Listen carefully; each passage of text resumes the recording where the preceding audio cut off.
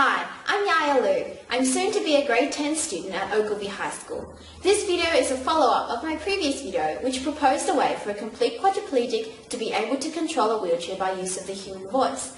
I've now implemented a prototype of the system, and this video is to show you how it works. I wanted a system that could be used by any quadriplegics regardless of their language. I wanted this because I read in Wikipedia that there are approximately 7,000 spoken languages. To make my wheelchair control system language independent, I used long and short sounds. A suitable short sound would be something like the English word dit. A suitable long sound could be something like the English word da. However, any consistently long or consistently short sounds could be used. They don't necessarily have to be dits and das. I wanted about 7 or 8 wheelchair control commands. I can get 8 commands by using 3 long and short sounds in sequence. The commands I chose were: forwards is da da da, Da, da, da.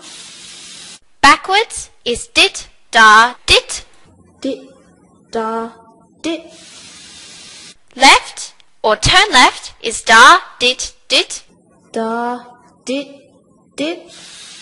right or turn right is dit dit da, Dit, dit, da. sideways left is da da dit, Da, da, dit. sideways right is dit da da, Dit, da, da. stop is dit dit dit. Dit, dit, dit. There's also one spare command, da dit da, which could be used to toggle the voice control system on and off. However, I have not implemented this yet. I could investigate other methods for toggling it on and off, for example with eyebrow lifts, so that ordinary speech will not cause the chair to respond in error.